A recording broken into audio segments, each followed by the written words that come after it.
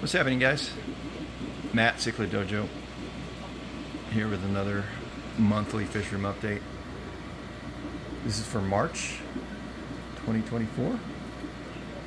I didn't have one for last month, but getting it to it now, kind of doing an every other month thing. And in all these videos I try to talk about what's new, projects, what fish are available. And if you have any questions, feel free to answer them in the video or ask them, and we'll get right in. So here's where we usually start, and I have a 150-gallon tank, and this is the Carpentis pair. Very loyal and been here quite a while. About a 4 or 5 year old pair at this point. Female right there, and then of course the big guy, the big male. Doing really good. Had a really small batch of fry that I captured. I think part of it has to do with this pot and the size. I think he's having trouble fitting in there, and so he's not able to do his job very well. So I think I'm gonna have to get one of those large pots like I have with the big wild-caught feste, and allow them to do more breeding here. Not that I need it, I have quite a bit of fry right now, but these guys are doing really well. And we'll go over to the other side. I did have a group like 6 or 7 of their kids here, and now we only have 2. I've been moving those. These 2 I think are in the range of about 3.5 to maybe 4 inches. They're available. Let me know if you're interested. Not positive on sex, but they've been doing pretty good here, across from their parents. So I'll have a ton of different sizes available right now. These would be the biggest 2 right here. And then down below, I probably won't go get a light here, but you can see the fish. These are, I think I'm saying 1.5 to 2 inches available, and they'll come out of this group. So message me if you're interested. And then we'll move a little bit to the left here. This 120 has the wild-caught true green terrors, Indiana Car Stalsberg eye, and you know, like always, most of the time with the garage, they don't really come out too much. A little shy. I'm trying to find a big guy. I think that's the big female in the back. Oh, there's the big guy. There's the big guy right there. They're doing really good, and really enjoying them, even though I've had them available. If they're going to go anywhere, they're going to go to the right person keeping them. Not too many wild-caughts in the hobby that I'm aware of. And especially this male. Go see some of the other videos. This guy's an absolute beast. And they used to breed pretty consistently, him and his female, which is right here, I believe.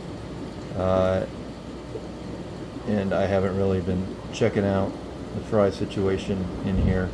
I don't know if they've been spawning. I don't think so. I haven't noticed anything. But I do have some of their F1s that are growing out, and I'm going to work off of them once I can clear up a bigger tank for them. So, down below, this tank is pretty much empty. I'm kind of preparing a few tanks for one of my buddy's imports, but there's a really nice Aslantis in here. 6 inches plus, probably 6.5 at this point. Really nice. He's got this whole, I think it's like an 80-gallon to himself, until someone is interested. So message me if you want a really nice male Aslantis. Alright, moving over. Nothing in this tank. Actually, I'm going to do something with this. Probably based on the import of a few species that I'm waiting on for that to happen. But they'll go up there at some point, I think. Down below, just some fish being quarantined right now still. I have like 3 multifasciatus Freddies that my buddy grew out. He needed to get rid of them, and then I have 2 red hook silver dollars in here, just in quarantine right now, and I'll move them and find a different home at some point. Might even move the Freddies, since I don't think I'm going to be able to house them long term. But anyways, I guess you can message me if you want. Interested in some of those. The silver dollars are probably used in my groups. I have quite a few older ones. Moving on. So this 75 gallon here, I've been moving some of the Jack Dempseys. These guys are kind of what's left, and I might just keep them in here. They were in the 180 with other fish, and have a little group going on in here. Mixture of males and females, like 2 males and 4 females or something like that. So they're doing good, and they don't skip a beat. This female's in breeding dress. She had fry in the pot last I checked. So fun, and I do have well, I did have a breeding Jack Dempsey pair shipping out Monday. They were available. I have another one too, right around the same. They look almost identical. So if you're interested in, say, a 5-inch plus Jack Dempsey pair, let me know. They breed like rabbits. Down below, 3 10-gallons.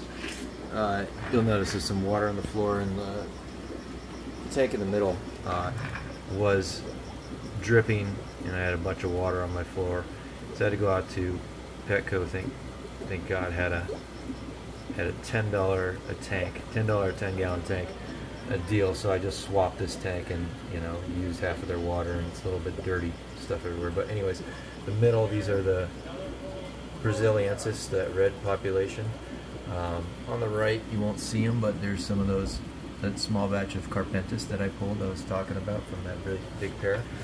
And on the left, some new Rio Gaius F1 Feste red tears.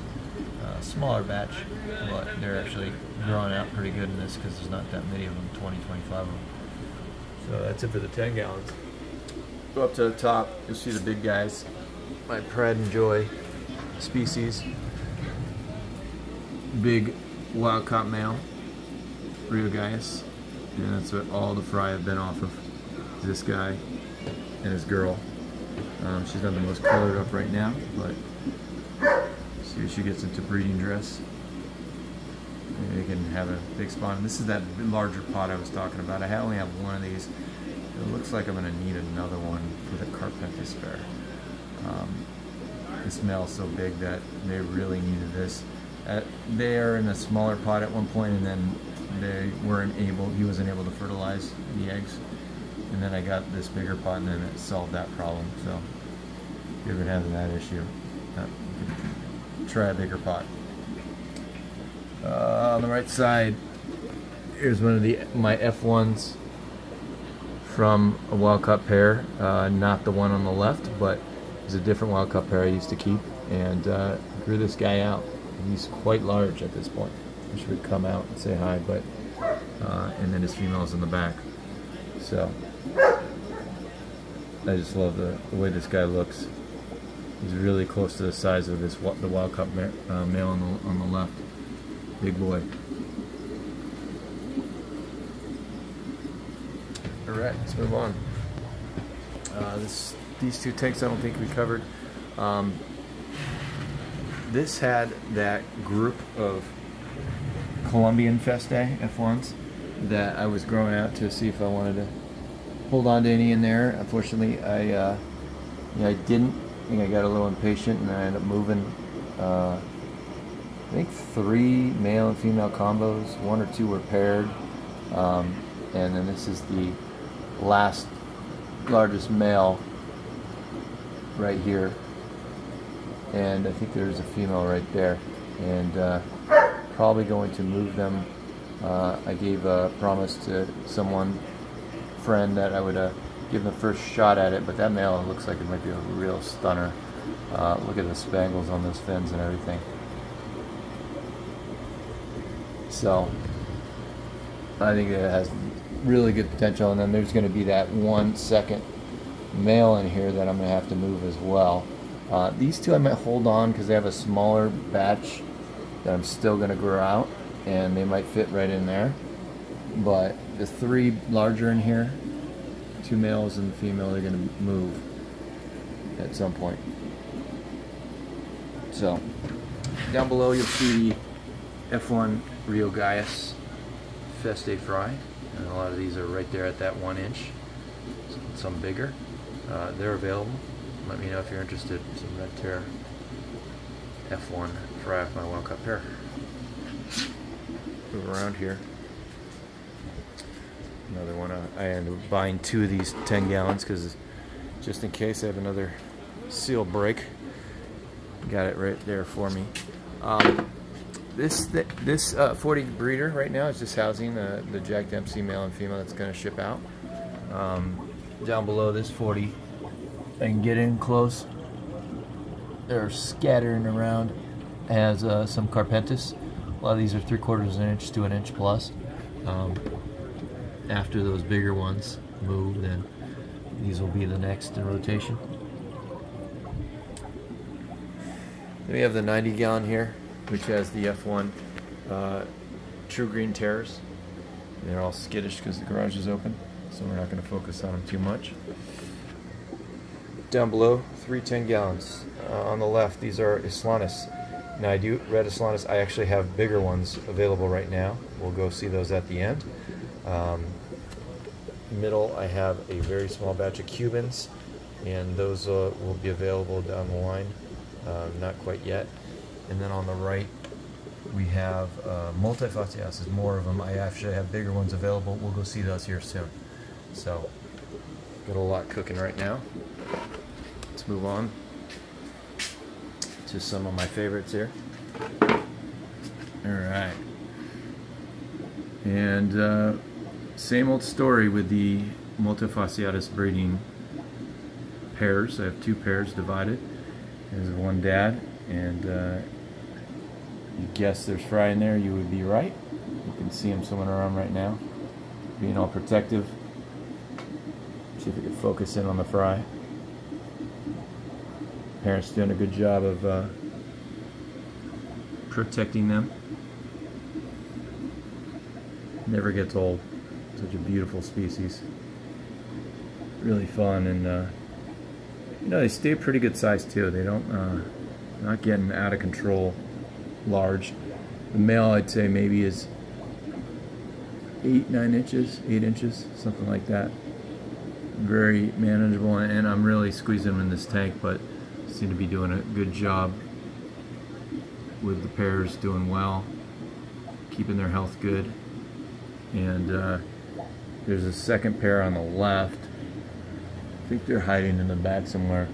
They're probably behind this driftwood, but you've seen them plenty of times in the past, so no big deal.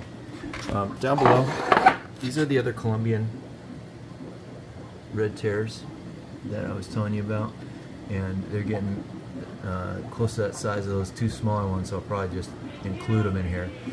And then I'll probably try to grow these out, you know, to give it another shot.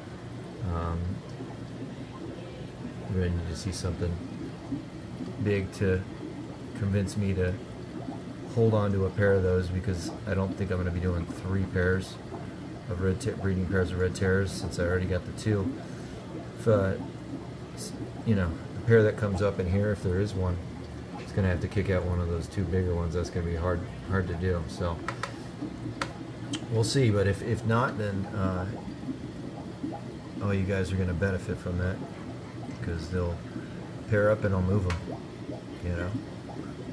And it's the hardest part of keeping red terrors, is growing them out. Being very patient, slow growing species, and then pairing them off. It doesn't happen at a young size. It doesn't happen quick. So I've sort of been doing the hard work lately for people who take advantage. So we'll see how that goes. Alright, moving on to the last of the tanks. So this is kind of new. I moved that Carpentis group over to this 180 gallon, and they're just settling in right now. because they're new, and I haven't really done much of the decor, not that I ever do, but you can kind of see them. See a little female in breeding mode, and there's some really nice ones in here. You got that male, a couple males. There's actually quite a few males, I would guess.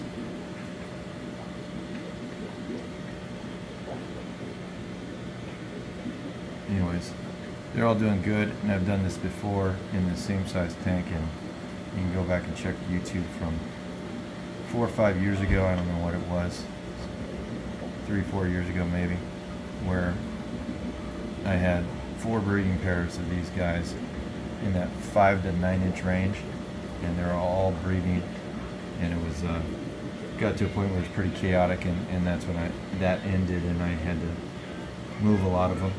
And then that's where that one big pair came from. And all those were originally my fry as well. So, a long line of history. So, sorry about that. Kids running around. Next, but not last, here's a Cuban pair.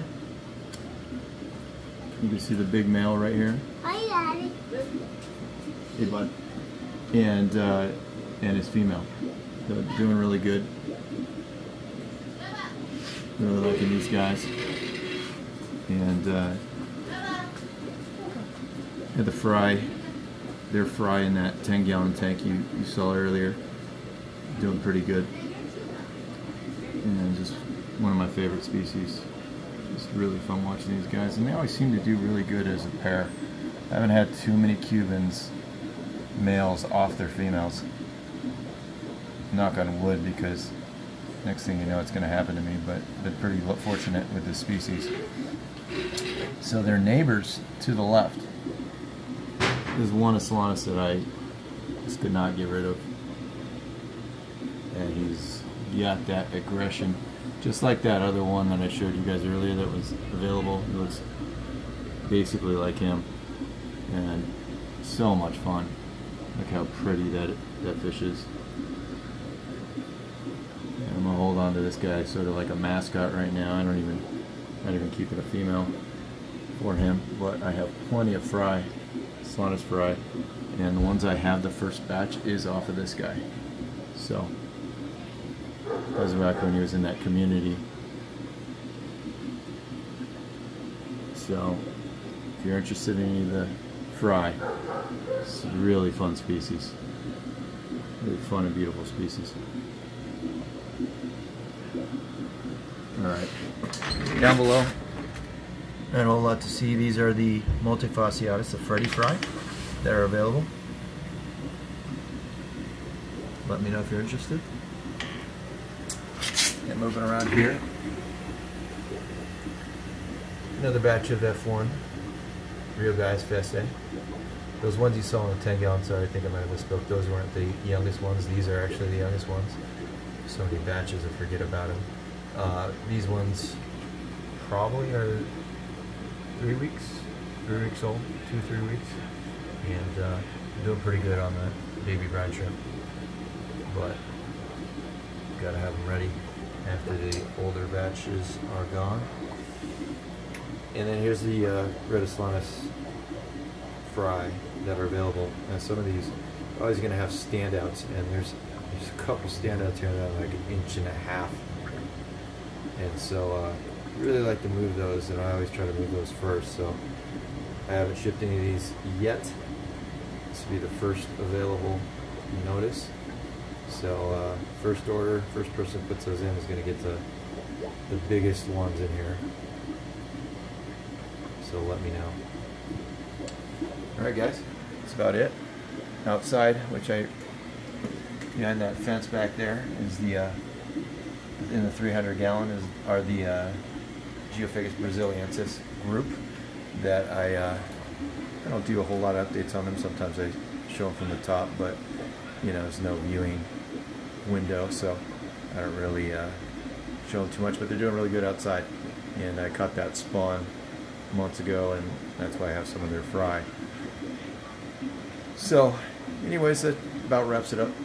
Let me know if you have any questions. Please like the video if you do. It really helps me, and sub to the channel. Until next time, take care.